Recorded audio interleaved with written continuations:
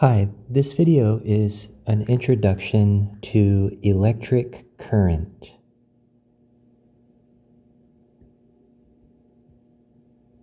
And I'd like to say something really quick about this. So current is a flow, and we're imagining this electricity flowing, right? So kind of like you might imagine a river, right? Or cars flowing down a highway or a freeway. Another thing that I think is really important to point out is if you look really closely at this word, it's referring to electrons. And the fact is, on wires in normal old electric circuits, what flows are electrons. The protons don't flow. This doesn't mean that there are no such things as proton currents, but those are actually very special situations. Whereas an electric circuit where the electrons flow on the wires and through the battery, that's not particularly special, right? Your cell phone, your computer, all electronics, the lights in your house, right? That's all because electrons are flowing along the wires and through the light bulbs, right? Okay, so a basic statement is moving charge is current. So if you have charges that are flowing, that means they're moving from one place to another, then that's a current. And current is something that you can measure. It's a dimension of measurement, right? And it has units. And the SI, or International System Unit, is called the ampere, or the amp. The symbol for current tends to be a capital I. And this is useful when you're using equations. And in a second, I'm going to show you an equation where one of the variables is the current, and the symbol that we're going to use is capital I. So here is a very basic physics statement. Current flows and delivers energy around a circuit. So a really simple circuit that we're going to study today looks like this. So I've got a battery. Here it is. That's the positive end, and the other end is the negative end. And over here, I've got, it's a cartoon picture of a light bulb.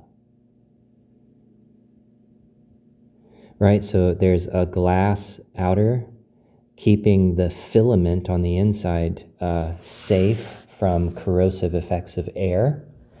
And what's inside of the glass is what's referred to as the filament of that light bulb.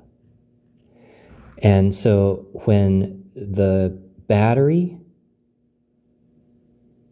is over here separate from the light bulb, this battery can't put its energy through the light bulb so that the light bulb can turn on.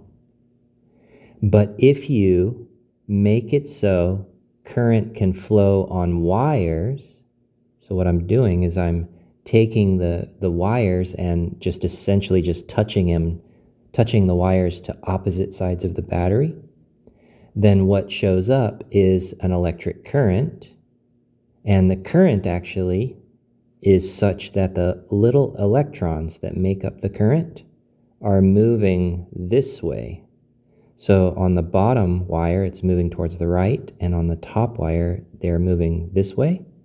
Inside of the battery, they move from the plus end to the negative end. And inside of the tungsten filament, they're winding along so that they are trending upwards. So the electrons are going around this cycle, right? And this cycle has no ends. And that's what's meant by circuit. A circuit is a cycle.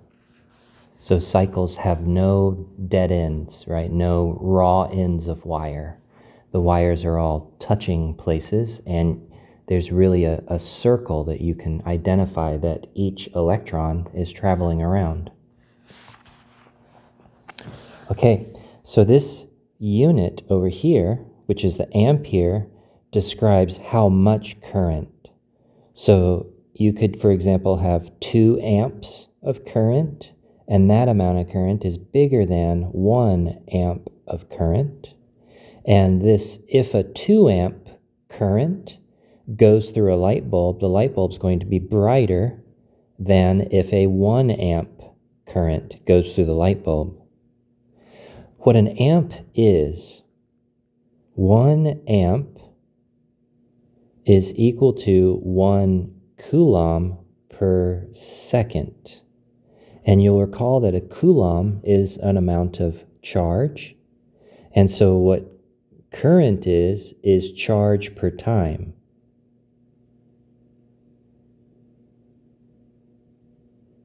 And so the 2 amp current that I described here is such that twice as much charge, for example, goes through the light bulb per second compared with 1 amp, which is 1 coulomb every second.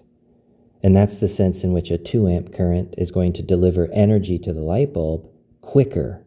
It's because more charge flows through the light bulb per time.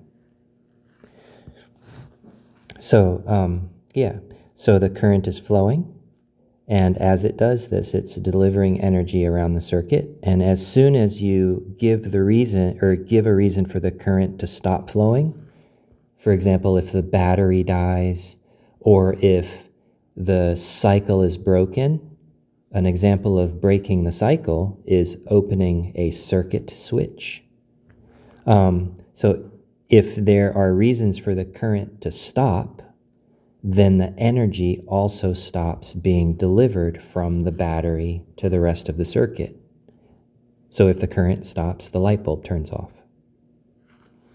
So there are some other keywords.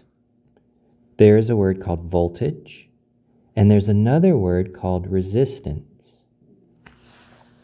So in the particular case of the simple circuit that I'm describing, let me draw this circuit again. So maybe I'll draw it slightly different so you can sort of see what the options are. So here is a battery. Its positive end is where the little blocky nub is, and the negative end is on the other side. And I'm going to imagine powering a light bulb. So I'm going to draw the light bulb with this simple diagram. Right, so it looks like a piece of wire enclosed inside of a glass bulb, like this. So this is the light bulb. And right now, I've got a raw end of wire and another raw end of wire. And there is a raw end at this end of the battery, that battery terminal, the positive terminal. And there is a raw end at the negative end of the battery terminal. These are called terminals, because they terminate the device. And the idea is the reason that these things are called terminals is because this place right here is where the air begins. It's where the non-conductor begins. So the electrons, they move along conductors really easily, but they won't go into the air unless you push them really, really hard. Lightning strikes are examples of electric currents traveling through the air, but that requires actually a gigantic voltage. And that's not what you get in normal everyday batteries like this one. So remember that up here when I was describing the circuit and the cycle, and that the current is going to flow until the circuit or cycle is broken, until there is a non-conducting path in the way. What you can see here is actually there are lots of non-conducting paths, right? So if you look everywhere along here, this is all air. But if I was to connect, say, this terminal to this terminal with a wire, then there is a conducting path along this direction right here.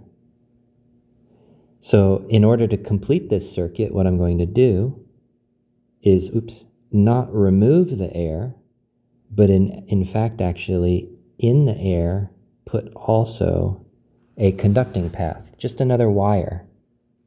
And this is going to be a circuit where light shines out of here because energy is being delivered from the battery up to the light bulb. And the reason is because electrons are being pushed by the battery's voltage. So the battery voltage is pushing all of the electrons everywhere within the circuit, and actually electrons in the air as well. But this voltage given by the battery that's trying to push on electrons, when it tries to push on the electrons in the air, because the air is a non-conductor, those electrons don't flow as current. It's only where the electrons can flow as current, which is on conductors, because conductors conduct electricity. So that's isolated to the wires, the light bulb, and also within the battery. Right? So electrons are flowing everywhere. Okay, so voltage pushes the electric current against a resistance. So voltage is given the symbol capital V, and resistance is given the symbol capital R. Let me clean up the drawing just a little bit.